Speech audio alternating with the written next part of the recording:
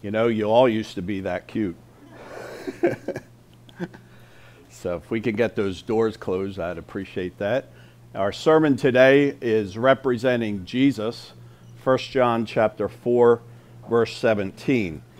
The Spirit of the Lord just led me to go back to touch on just a phrase from our sermon last week. I went through it quickly, and I think we need to take time and draw in the full impact of this one phrase. So our text is verse 17 of 1 John chapter 4. From these verses, or for this verse, the believers and followers of Jesus Christ are in right standing with the Holy God. That is incredible. That's a phenomenal statement. That before a holy, just, pure God, if you know Jesus as your personal Lord and Savior, you can stand before this sinless, perfect God and have no guilt, no worries, no condemnation, no judgment. Amazing. In our sermon today, I want you to understand that you represent Jesus Christ among and through and by all your acquaintances. So your presence should represent Jesus. That's what I want to get across from you in this simple little phrase.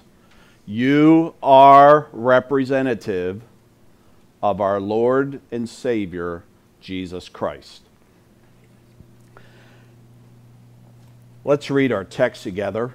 This is all of 1 John chapter 4, verse 17. Let's read it in unison.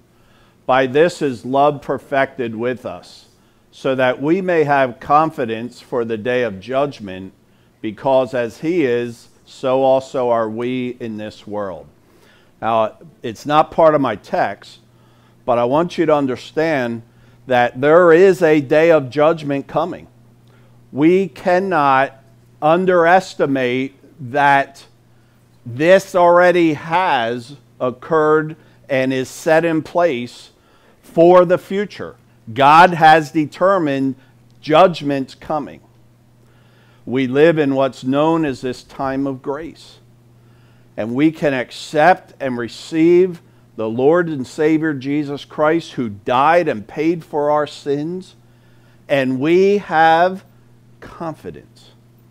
The word is boldness in the Greek. Boldness. I can be bold.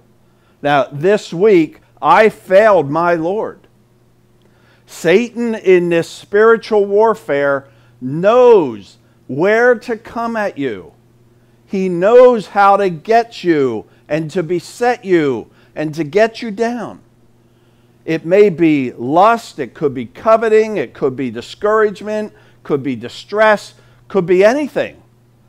He knows exactly how to undermine his children.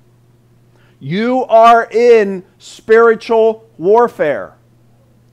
And you have to understand this. Every circumstance of your life involves spiritual warfare. You're in a battle, and you cannot diminish or think less of it. If you do, you're going to be suckered in and you're going down. Because if Satan can't keep you out of hell, he's certainly going to do everything to keep you unhappy and unfulfilled and nervous in this world. Our portion today in verse 17 as our text is, as he is, so also are we in this world. The beginning of these verses states that his love is perfected in us. Back in the beginning of this chapter, we shared what this word means: to become complete, to bring to completion or maturity. And God's love is perfected in us in 6 ways. Here are the 6. As we love others, verse 12, by the Holy Spirit who lives in us, verse 12 and 13.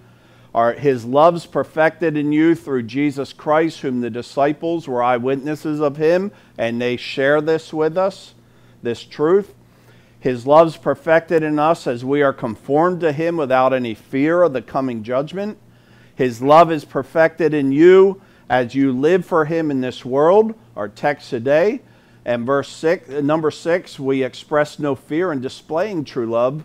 Verse 18, our love comes across to other people without fear. Hebrews 1:1-3 gives us an interesting dialogue. The writer of Hebrews says this: long ago, at many times and in many ways, God spoke to our fathers by the prophets. But in these last days, he has spoken to us by his Son. So the writer of Hebrews is saying, we have the Old Testament, but now we have Jesus, the Son of God. Now notice what he says about it. Whom he, God, appointed the heir, Jesus, of all things, through whom also he created the world. Jesus Christ was involved in the creation of the world with God, with the Holy Spirit, the Trinity. He is the radiance, this is Jesus. Jesus is the radiance of the glory of God and the exact imprint of his nature. And he upholds the universe by the word of his power. After making purification for sins, he sat down at the right hand of the Majesty on high. So we know this from just these verses. Jesus is God. He's eternally existent. He was part of creation. God sent his Son here to earth, and those who followed him, disciples, learned of him, know everything about him, and he's the exact image of God the Father. He came, purification of sins is simply, he came and died on the cross of Calvary for your sins, to purify you. Accept today, receive the gift of salvation. Receive Jesus Christ as your Savior. And then he ascended back and is at the right hand of God the Father. He's seated there till he's coming again. But I want you to understand, Jesus, verse 3, is the radiance of the glory of God, the exact imprint of his nature. The exact icon is the Greek word.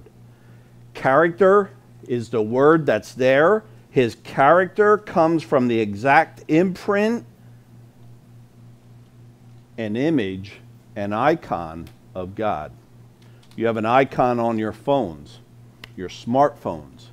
Yours may be Starbucks, whatever it is, it doesn't matter. What's that icon do?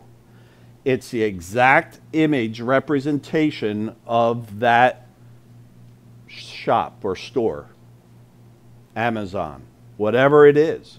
And you know when you touch on that icon, it's giving you what Amazon's all about. And you're going to spend your money. Jesus is the exact image, the exact imprint of God the Father.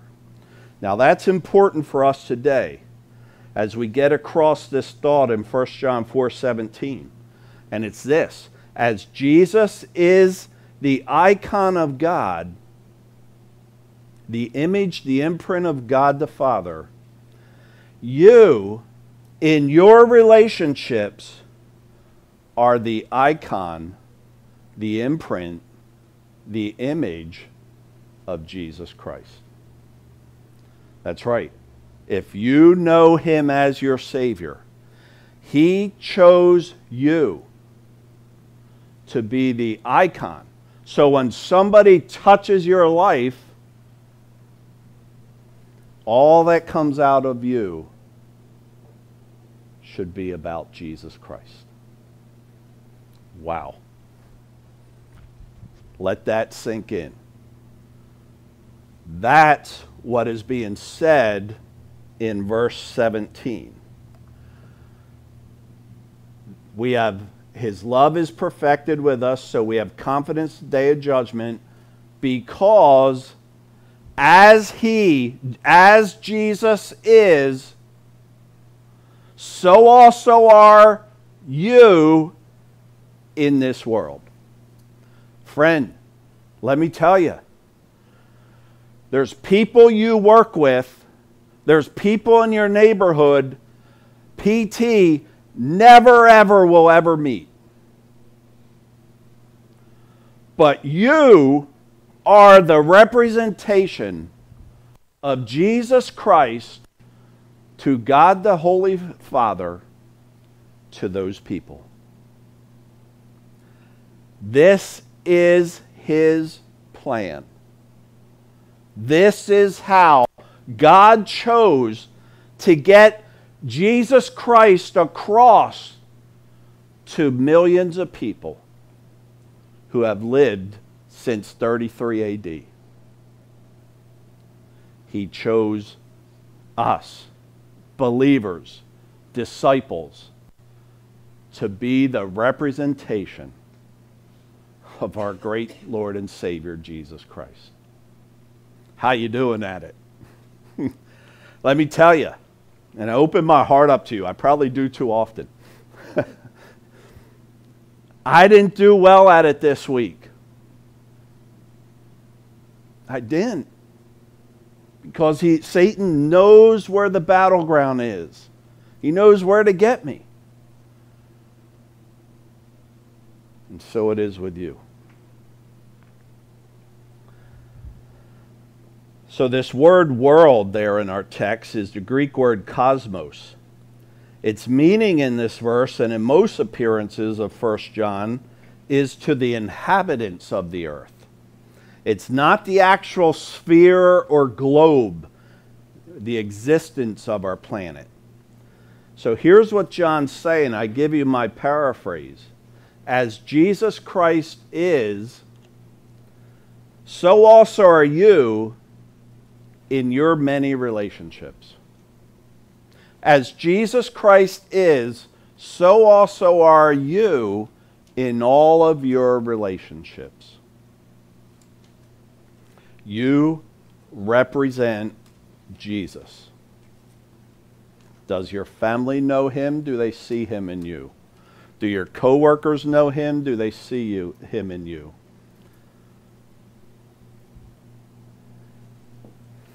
Now, the big main thought of this text, and we cannot lose it, or we have to keep it in mind, is that as God the Father looks upon the Son, Jesus Christ, God the Father sees you as His believer and disciple of Christ in the same respect here in this world. That's amazing. Because as I struggled this week and had to confess my weaknesses, it didn't impact God the Father. He looked at me the same this week as He did last week when I was on the mountaintop. He's not changed or influenced by it. I am covered with the blood of Jesus Christ. Covered, secure in the blood and person of Jesus Christ. I'm the one who's up and down and influenced. God isn't. He knows my weaknesses. Psalm 103 says He knows your frame. My frame's breaking down. He knows all about it. And He still loves you. He still is committed to you. He still will hear your prayers. He still embraces you as His own. Well, I want you to see today, as He is, two things, comes right from our text. As He is. The first part of this phrase begs us to ask, who is he and what is he as he is? We know the Apostle John is speaking of Jesus Christ. The first three verses of this whole epistle, the Apostle John says, we handled him, we saw him, we heard him. This is Jesus, our Savior.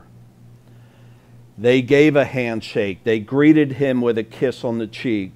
They know him from the upper room where John leaned on him. They handled the same food at the feedings of the 5,000, handled the same elements and food at the communion in the upper room. An important part of this phrase is found in one simple word, is. Why is that important? Because it is present tense. You and I tend to look back at his life and say, he was that, he did that. Past tense. John makes no mistake here saying, no. Jesus is, and so are you in this present world. Present tense. And instead of looking back, it's important for us to understand what John's saying to us. This present tense, what does it imply?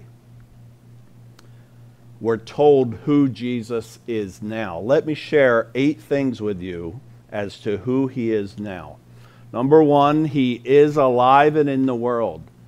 Jesus Christ is omnipresent, eternal, and immutable. Ephesians 1, 22 and 23. He put all things under his feet, gave him his head over all things to the church, which is his body, the fullness of him who fills all in all. Listen, God set Jesus Christ as the epitome, the icon, the person to worship. He didn't say Jesus Christ and this person. No. Anyone else who's bowed down for worship, who is spoken in the same terms of Jesus Christ, it robs from the work he did on the cross of Calvary. Jesus alone died for your sin. No one was there with him. He suffered the grief and bore your sorrows. And Jesus did it for you, and Jesus is alive today. There's no one else alive today. They've died. Their bodies in the grave.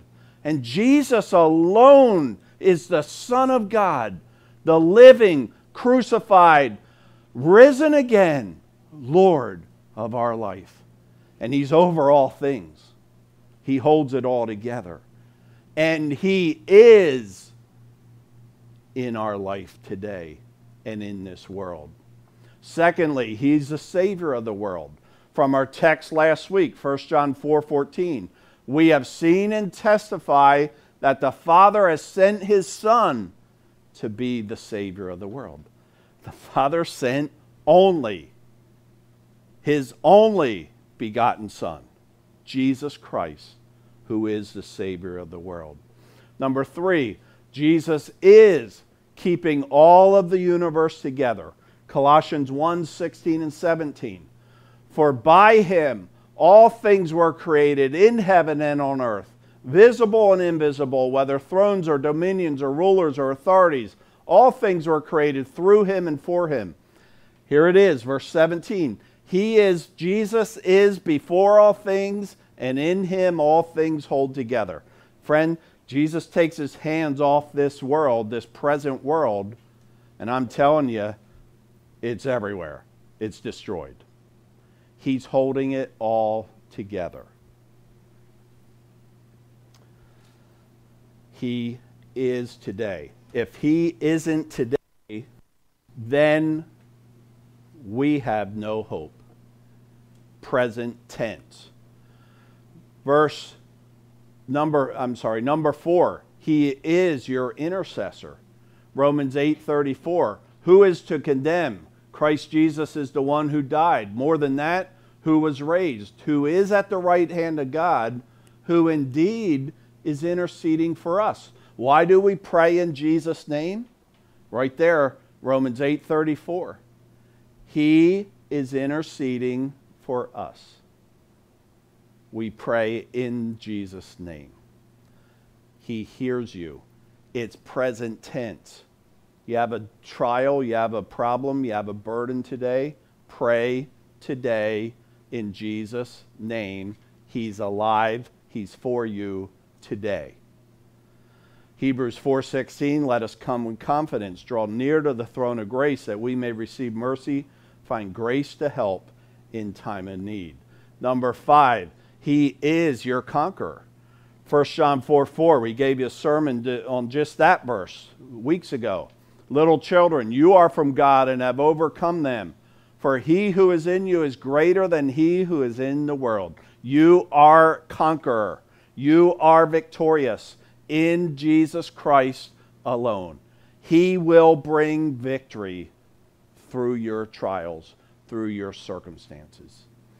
And then Romans 8:37, no, in all these things we are more than conquerors through him who loved us. I am sure that neither death, nor life, nor angels, nor rulers, nor things present, nor things to come, nor powers, nor height, nor depth, nor anything else in all creation will be able to separate us from the love of God in Christ Jesus. Hallelujah.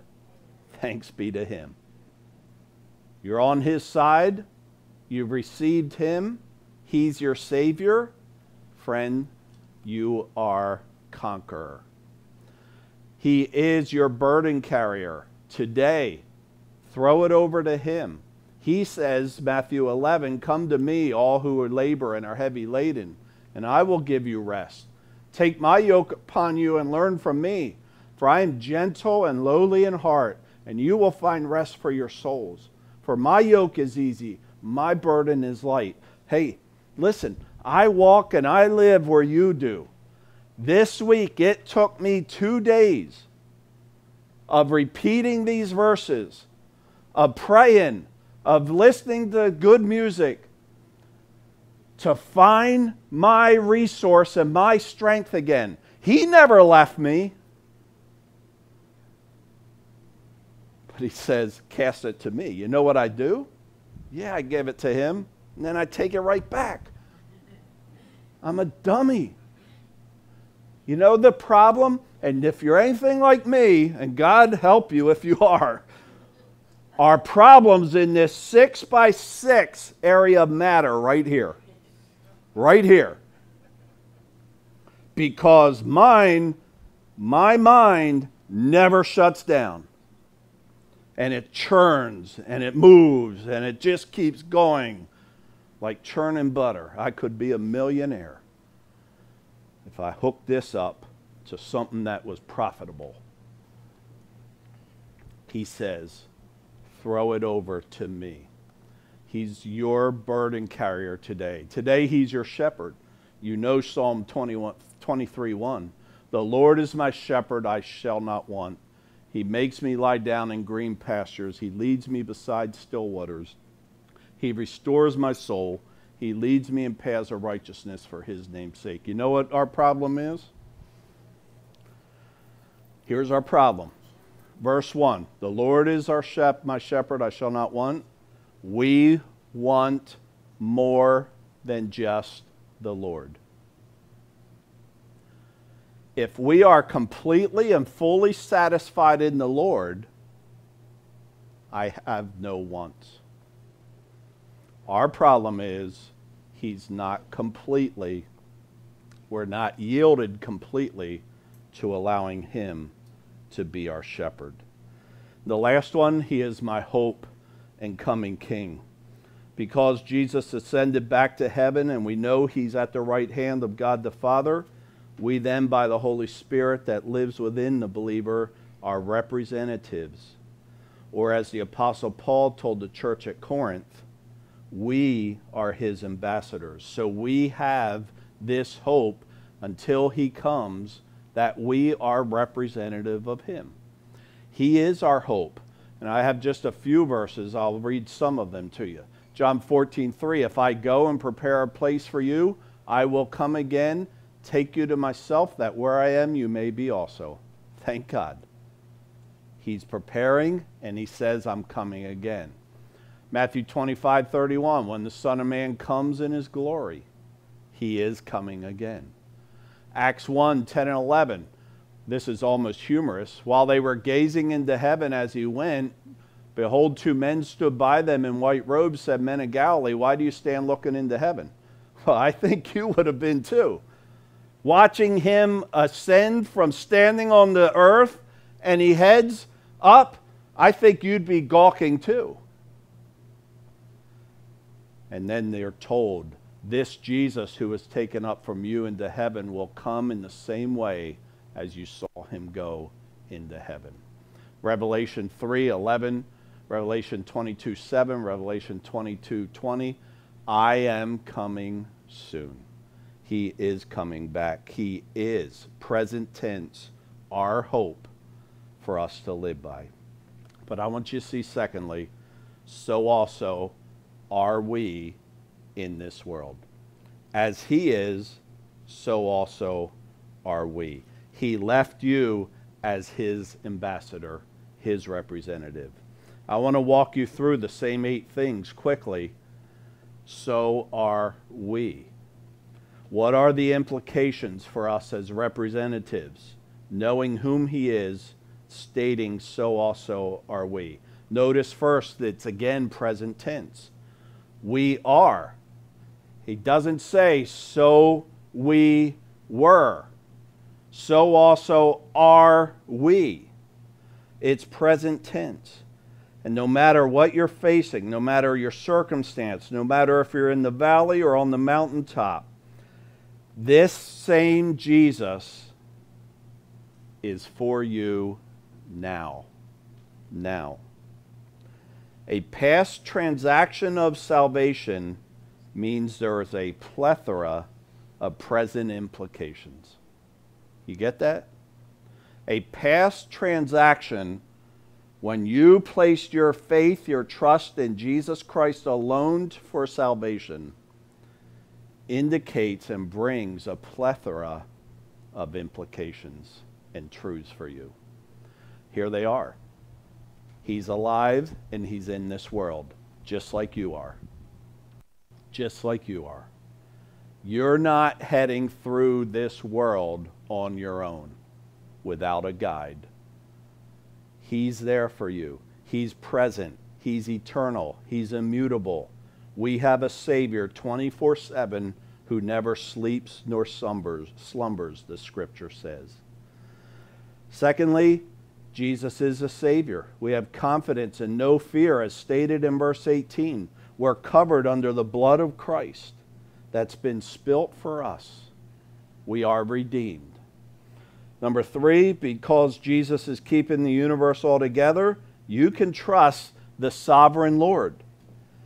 All you need to know is he's working everything for your good. Romans 8:28. No worries. No concerns. Every circumstance is for your good. Trust him.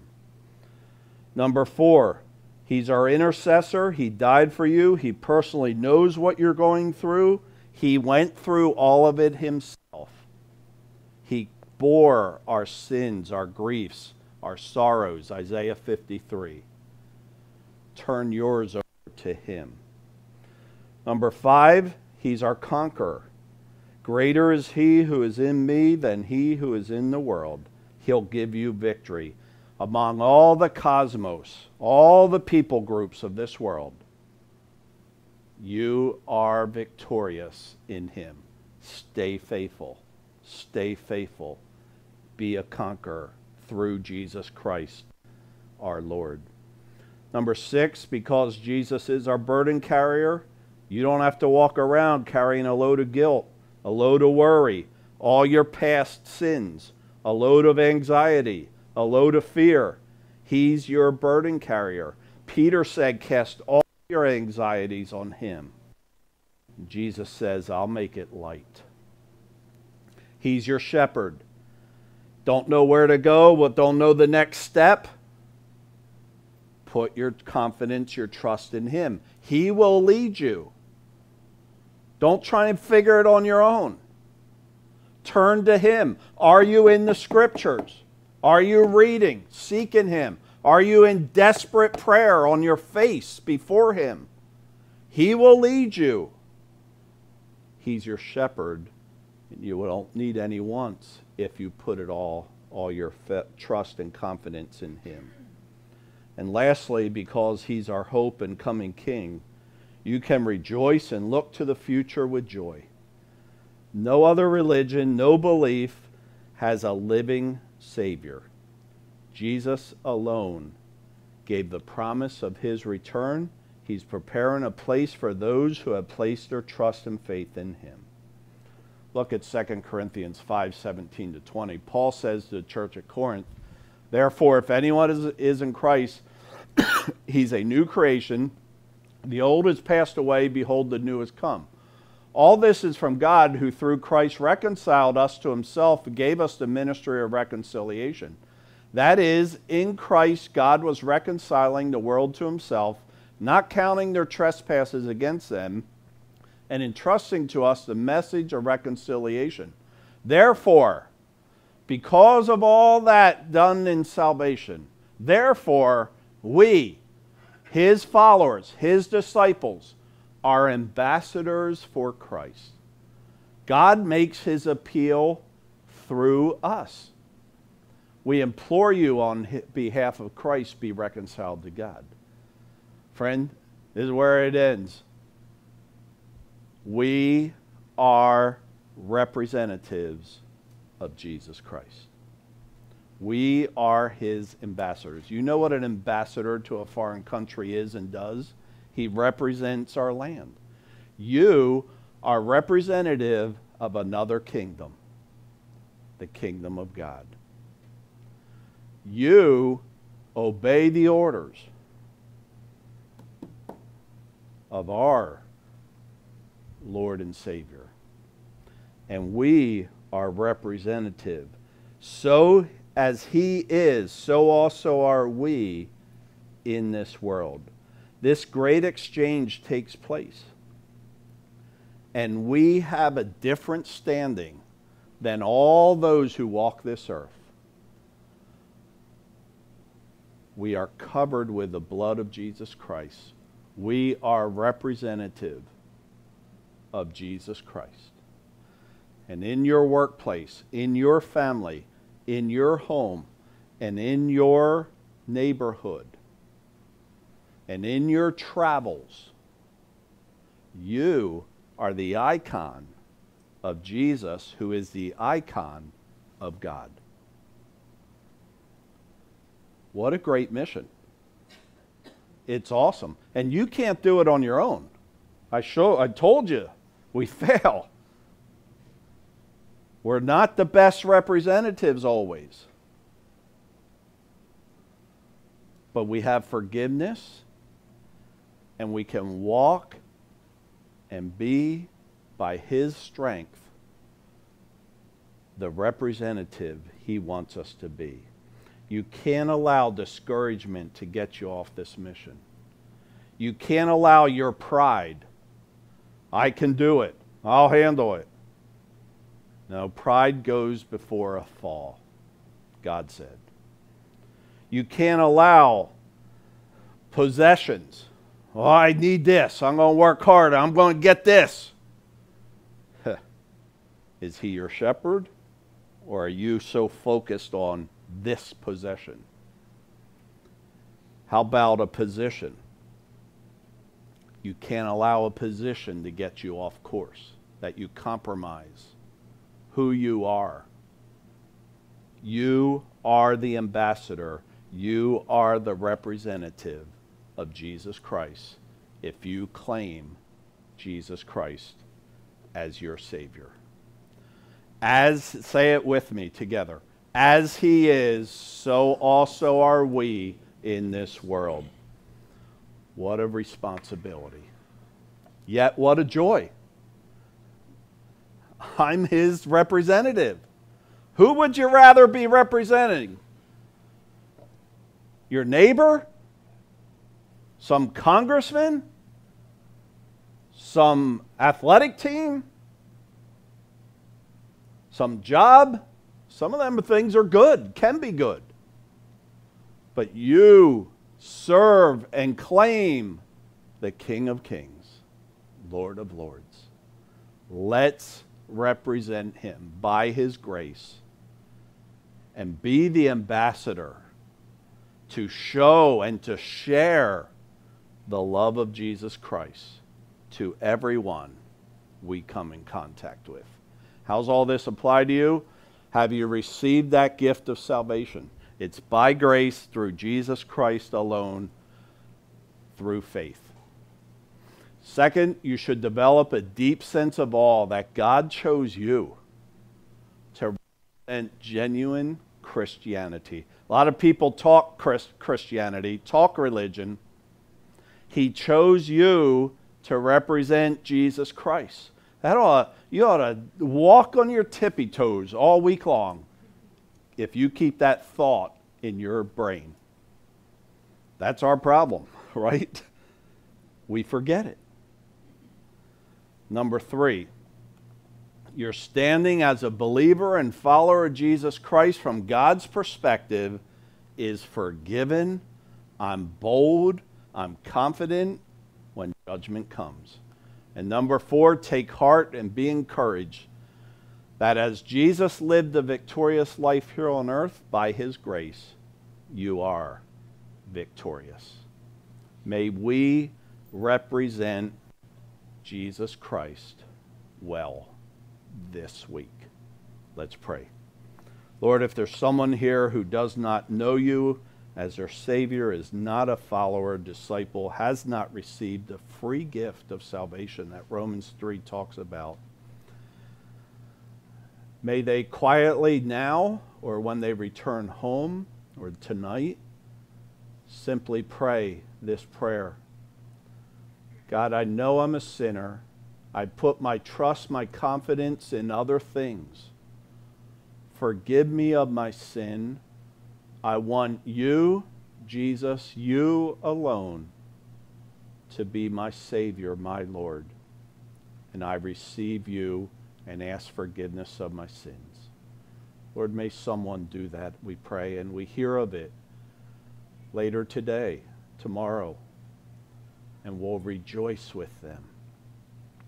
Lord, for those of us who are disciples, forgive us where we fail you, cleanse us, and help us to live to represent well the King of Kings and Lord of Lords. And we'll thank you for it in Jesus' name. Amen.